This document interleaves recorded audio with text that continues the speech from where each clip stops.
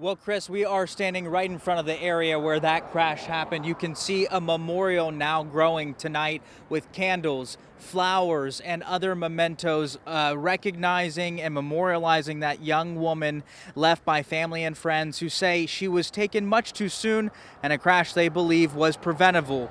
A warning that that video of that crash is hard to watch. With her 2-year-old son in the backseat, 25-year-old Carla Ochoa is T-boned while pulling out of the parking lot of her family-owned thrift store. The impact took her life. My sister was special. She left her 2-year-old. He was in the accident as well. The accident that took my sister's life. The victim's sister, Anna. She's very sweet, understanding, caring, funny. Where the pieces of broken glass still lie from that deadly crash, family and friends remember the young woman who is known for her big smile, original laugh, and most of all for being a good mother to her son, Noah. She did everything for him. She worked hard to provide everything for him.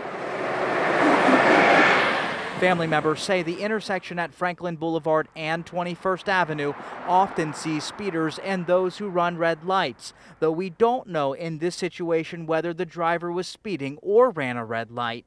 The driver of the pickup truck remained on the scene and was not seriously injured. Sacramento police haven't announced charges or named that driver. Family members say he was going too fast, and they argue the crash was avoidable. He should be held accountable for his actions.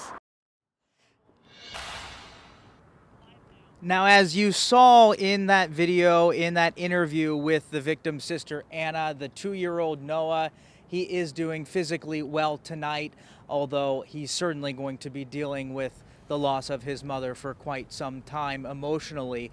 Meanwhile, we did reach out to the Sacramento Police Department, who say the investigation into this case, it's ongoing, and they're not releasing any more information on that case tonight.